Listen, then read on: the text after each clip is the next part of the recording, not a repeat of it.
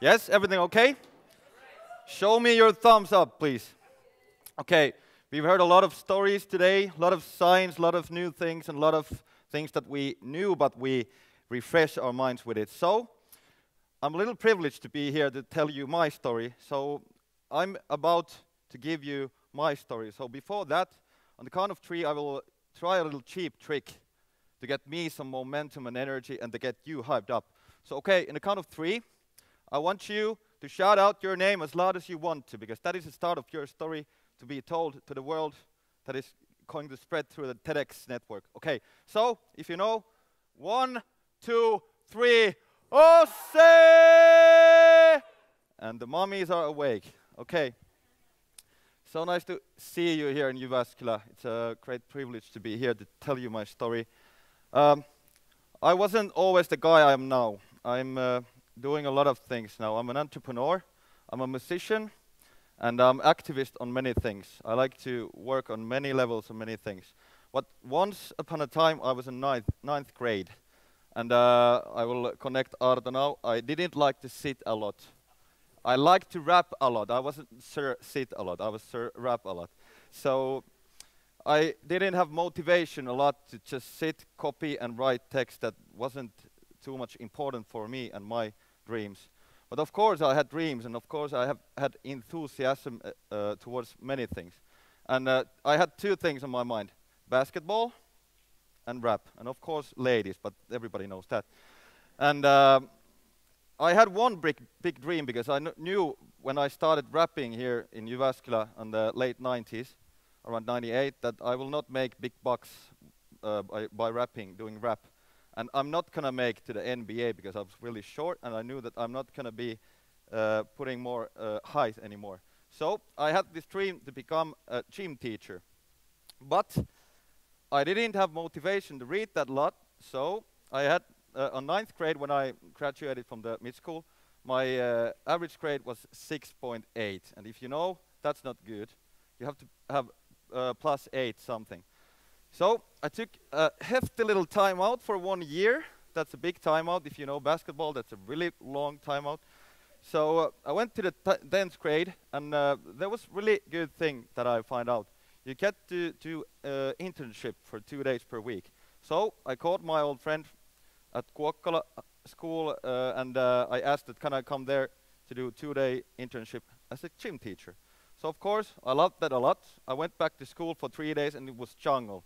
All the people who were full ADHD on everybody were in the same classroom, not willing to sit, not willing to learn things in that way. So on that September, November area, I was playing a lot of basketball in the men's team in number 1 division. I wasn't playing that much, so I played in the second team also. And simultaneously rapping a lot, not sitting a lot, but rapping and basketball. And then one night I went to Lauka. It's a small place near Jyväskylä. I played a really good game, because this is my memory. Please let me share it. Really good game. I was the best player in the team. The first time I dunked the basketball, it was Fred. And then I came back home, and when I went to sleep, I noticed that I had a terrible back pain, like electric shocks were running through my back. So my father and mother took the car and took me to the hospital. And they stick me with a needle and a nice little punch of painkillers. Of course, I went all mumbly, and we went back home. I went back to sleep, and after some minutes it got worse. I got more and more pain on my spinal cord, and I felt these unautonomical like movements that I couldn't even realize that were possible. We went back to hospital, and I was smacking every place, and I was really in great pain. So I was in the hospital for 1 week. We didn't know what was up, so they took the blood tests and bone marrow samples and stuff like that, and I didn't know what was wrong. And then one Friday, I was in my room waiting for doctors around, and doctor was about to give me a diagnosis, and I didn't know what was up. So before doctors came, my father came into the room, and my father is not looking like doctor. And my father came into the room, and he's a typical guy who doesn't show his feelings that much. But on that particular morning, he was a little bit weeping and sad. And I asked, father, what is up? You know more than me. And my father came into the bed and said to me that, son, you have cancer. And yeah, the room was silent. And the name of the cancer was leukemia. And leukemia is such a hard word for me to understand because I didn't listen in the school. So it was with the AKA sign, same as death. So I thought for a few days that I'm gonna die. I'm gonna die alone in the hospital.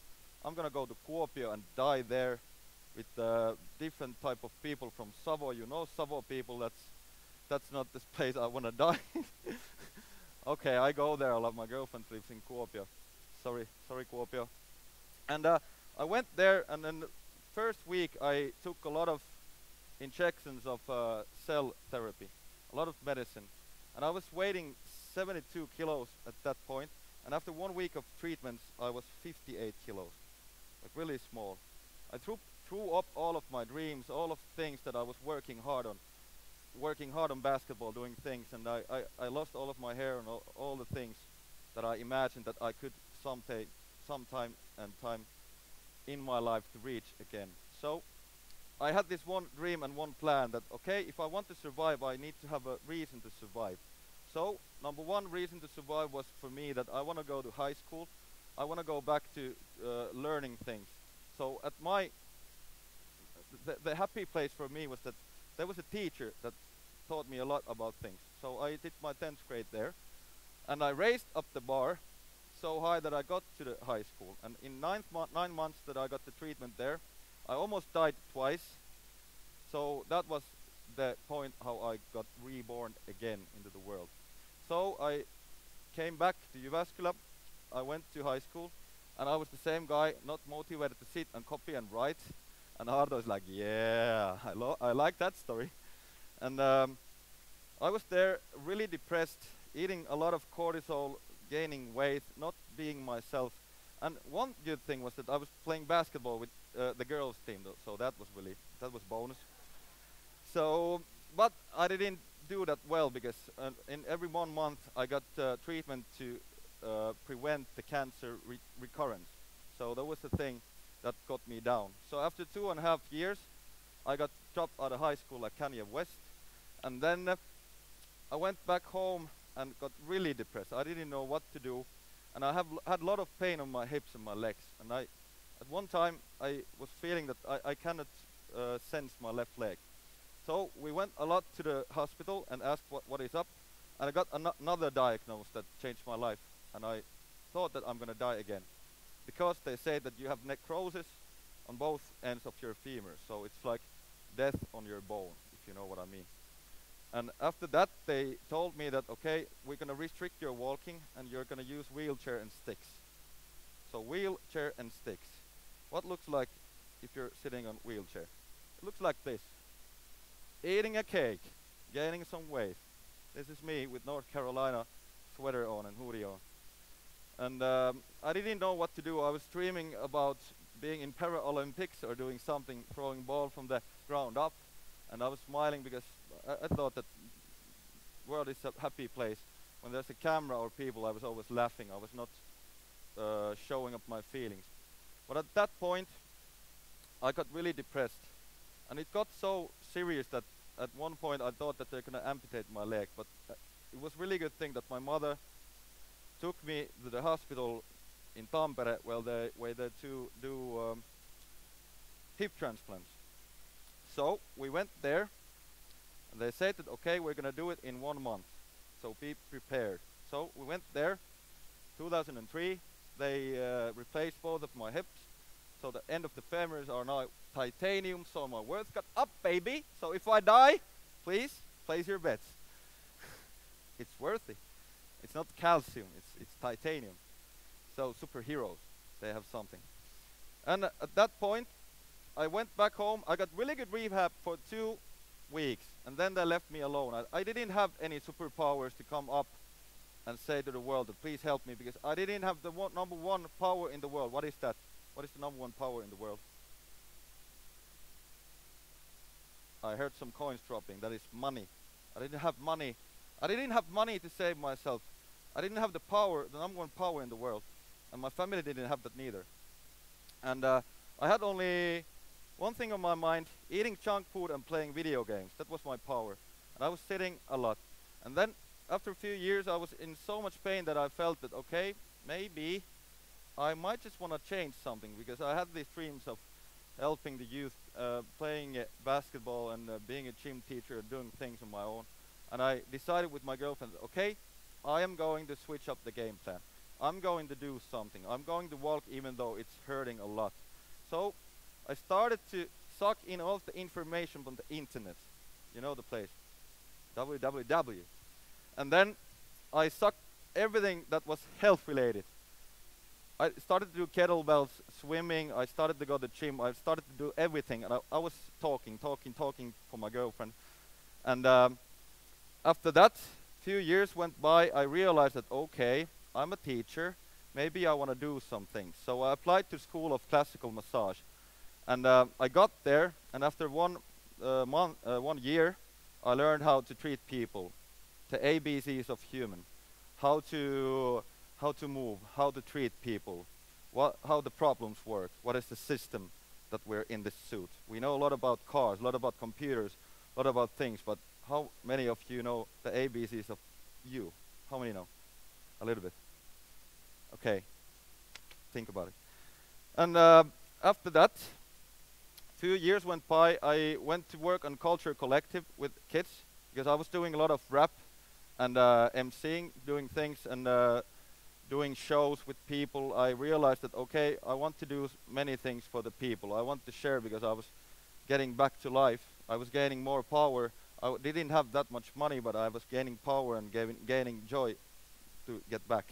And then I realized that okay, I can save some money and go to see the people who were the senseis that I was reading from the internet. They were sharing the articles and the text on the forums where the people were asking questions and the people were giving me the answers that I wanted to have. So I went to Sweden one day and I realized that okay, this is it, I'm gonna do it. And went back home and I started my own company. And what I did with that company was teaching. I realized that I have all of these teachings that I want to put back to the people of Jyväskylä, the people of Finland. So I learned from the best.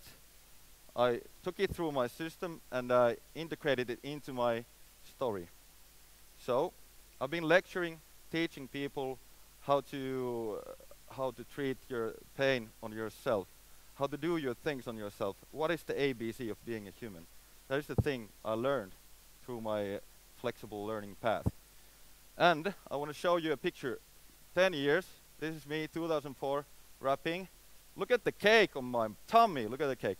And then this is me 1 year ago at Harju after first run without pain.